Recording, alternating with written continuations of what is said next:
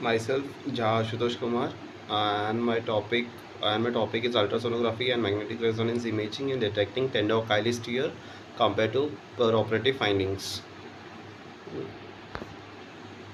So the introduction: the Achilles tendon is the thickest tendon in the body, connecting the muscle gastrocnemius soleus and plantaris to the calcaneum. Most Achilles tendon rupture is promptly diagnosed, but as the first exam physician may miss up the 20% of this lesion.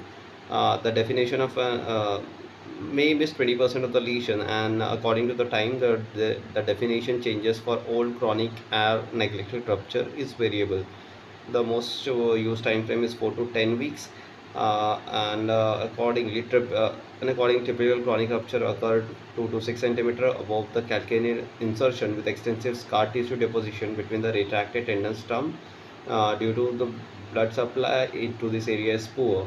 So MRI has revolutionized the cross-sectional imaging of the musculoskeletal system and has become the most widely used technique for and is recommended over and used technique for widely used technique for a variety of pathological conditions. Our objective were to correlate MRI and USG finding in tendo Achilles tear and to review which modality offer better sensitivity and specificity. So these are the aims and objective. Basically, general objective being to compare the accuracy between MRI and USG detecting different types of tendo Achilles tears. The type of study is basically a cross-sectional study and the sample size is 47 patients. These are the inclusions and exclusion criteria. Basically, all patients undergoing surgery for tendo Achilles tears are included, and exclusion being open tear of tendo Achilles claustrophobia, critically ill patient, and patient not giving consent. This is a normal tendo Achilles tear with the basic normal fibril structure of the tendon. This is the image detecting complete tear, incomplete tear, and chronic tears with dense calcification. These are various MR image detecting tendo Achilles torn. The second image is of partial tear tendo Achilles. This is a complete torn tendo Achilles, and we use a Kuvada classification for tendo Achilles tear. These have various type 1 to 4, and basically this is a partial tear, complete tear gap less than 3 centimeter, 3 to 6 centimeter type 3, and complete tear gap greater than 6 centimeter. These are the various results. So basically 50 participants who came to the OPDs were performed this diagnostic accuracy test, and these are the result. So according to baseline characteristic, as per the age, majority of the respondent belong to the 20 to 40 years of age, followed by the age group of 40 to 60 year. Number of male and female participants were almost equal. Majority of the participants belong to the lower middle class. Maximum number of the respondents were businessmen by occupation, followed by students, and 85.11% of the participants reportedly had no relevant medicine consumptions, and these are as per the clinical feature: present or absent, that is tenderness of ankle gap felt, swelling of the ankle, any absence or restricted movements. Also the accuracy of USG compared to the gold standard. Out of 27 participants out of the 47 had been detected as a complete tear on USG, of which 5 had been found as incomplete tear on operation, which comes out to be a sensitivity of 81, specificity of 75, negative predictive value of 81, and a positive predictive value of 81.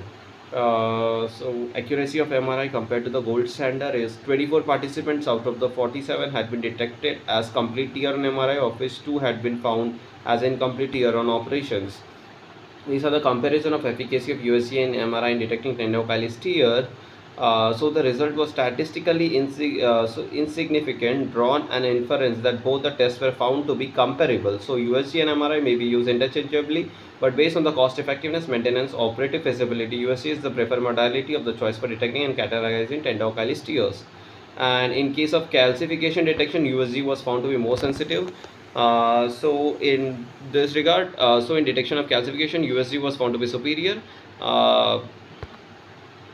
These are the discussion. MRI is the gold standard modality in detection of various type of tendo Achilles tear according to the most studies, but in cost relative, time consuming, and most not widely available. So USG is cost effective, widely available, and also very efficient for detecting the lesions of the tendo Achilles tear. But enough studies not available to clarify which of the above two imaging modalities is accurate to detect tendo Achilles tear.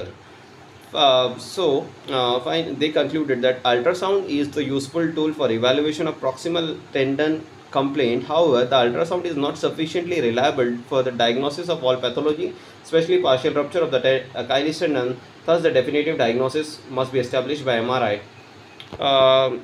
In our study of 47 patients, all were Thomson test positive. It was found that the sensitivity and specificity for USG for detecting complete tears of the tendo Achilles were 81.4 and 75% respectively. But for the detection of calcification in chronic tendo Achilles tear, USG was better than MRI in both detection rate and false positivity rate. These are the conclusion. According to the present study, USG and MRI in detecting USG and MRI detecting and categorizing complete and high grade tear of tendo Achilles.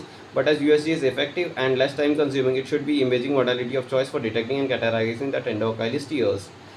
These are the various references what we have used for our studies.